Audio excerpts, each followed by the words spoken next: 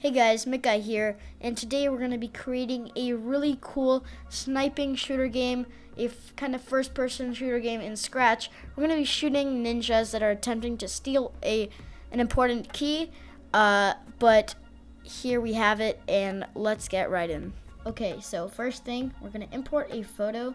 I'll give you guys the link to this photo so that you don't have to go make your own.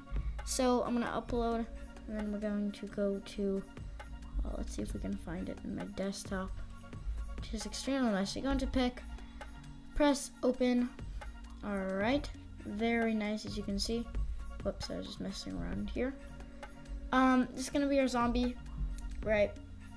We're not going to cut or anything with him right now, but what we're also going to do is go into paint, new sprite, zoom in almost all the way, set your line width to as little as possible, go into black, and then actually just go like that.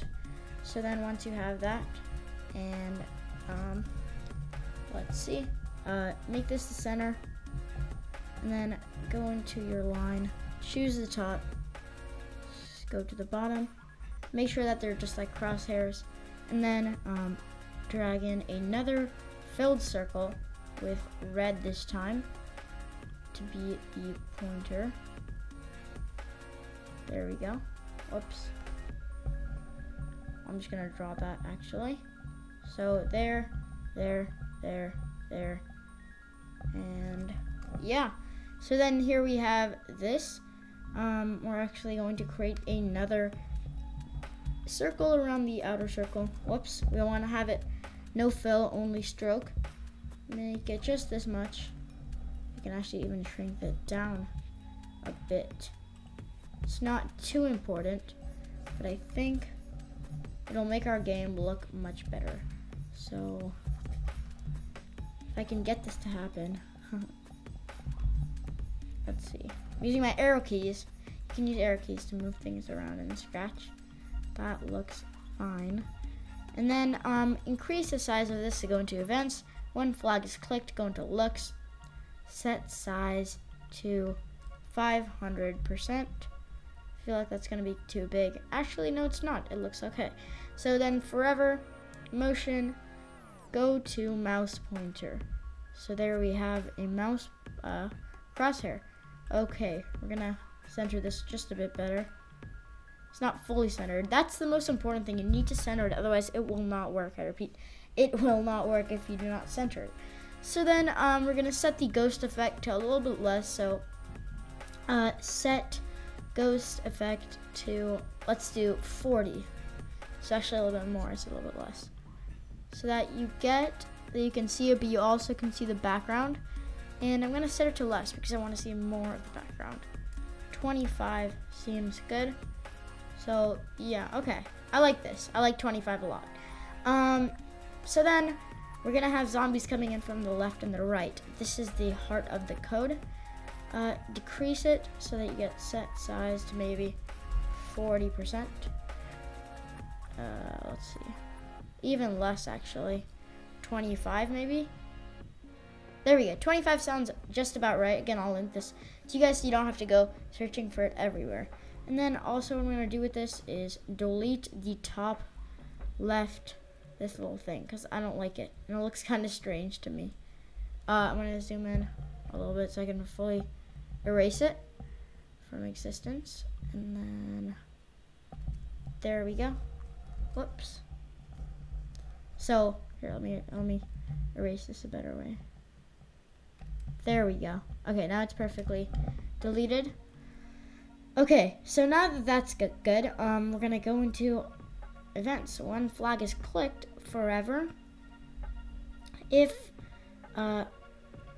forever, we're gonna set a new variable. It's gonna be called let's see, it's gonna be called time between ninjas. Okay, so now that we have that, we're gonna set time between ninjas to 2 at the very start, and then go into control, say wait time between ninja seconds, and then simply create clone of myself. To go into control, click this here. Okay, so then we're gonna go into when I start as clone. So when I start as clone, show myself, because we're gonna hide ourselves before. Show hide. And then we're going to set this variable. Make sure it's for this time only. Set it to, let's see, set variable name to, let's set variable name to, this is gonna be called which side. This is gonna be just for the ninja. I said it's gonna decide whether he's gonna come from the left side or the right side. So we're gonna create a new key. We're gonna create the key that the zombies are gonna want. So set this in the middle. Okay, let's scroll down just a bit and let's design our key. So go into black, make sure you're using the lowest size possible. And I don't exactly know how to draw a key, but I'm gonna try it because I don't want to just get it off the internet. Let's see, like that, and then go down just a bit, go right, go up, and then scroll right a little bit, scroll here, bring it down even more, bring it to the right, bring it up once again, and then bring it all the way over, and then design your circle once again. So here we go. It doesn't have to be a perfect circle. I'm doing a pretty bad job just because for tutorial's sake. Here we go. That's actually not what we want to do. I don't. There we go. Okay, I don't want to keep that because it didn't look nice at all. There we go. Okay, so keys are usually yellow, so that's what we're gonna make this. Make it yellow. Fill in these weird things, and then make the center of it black. Create like the hole, so that like. Here we go. Let's change the eraser size to even a bit less, and then there. That's our key. Pretty simple key actually. Here we go. This is gonna be in the middle, and then in sprite 1 we're gonna go to our scripts. When I start as clone, show, and then set which side to random between 1 and 2. So this is gonna pick a random integer from 1 to 2, 1 or 2, and then control if, as you probably guessed, go to operators once again, set equals, make this 1. If which side equals 1, then simply set your simply set the position. So say go to x is going to be negative 240, and then y is going to be between positive and negative 180. So negative 180 and positive 180. Simply duplicate this if statement. Whoops. As I said, duplicate this if statement by right-clicking it, set this to 2, and then all you have to do to change is set the x to 240. Then go into control, say repeat until, and then, so this will run through our code, repeat until touching the actual key.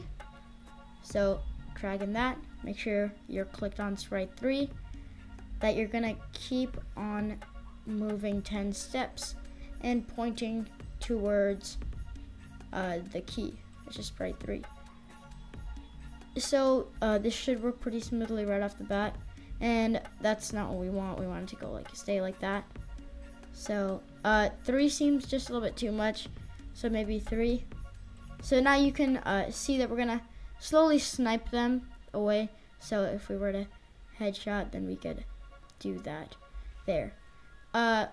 So that's it for this episode. Thank you guys for watching. If you guys wanted a next part, let me know in the comments below. I think this came out pretty cool, and I think the everything looks pretty cool, and the art's pretty cool. Again, I'll link the art for the ninja in the description below. Thank you guys for watching. Let me know if you want a part 2, and I'll see you guys next time. Peace out.